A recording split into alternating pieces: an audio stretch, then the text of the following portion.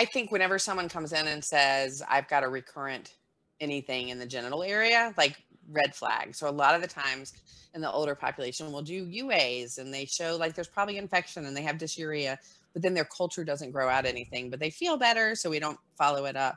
That could be chlamydia. It could be herpes. So recurrent urinary tract infections that aren't culture positive are a big red flag that you might be missing a sexually transmitted infection.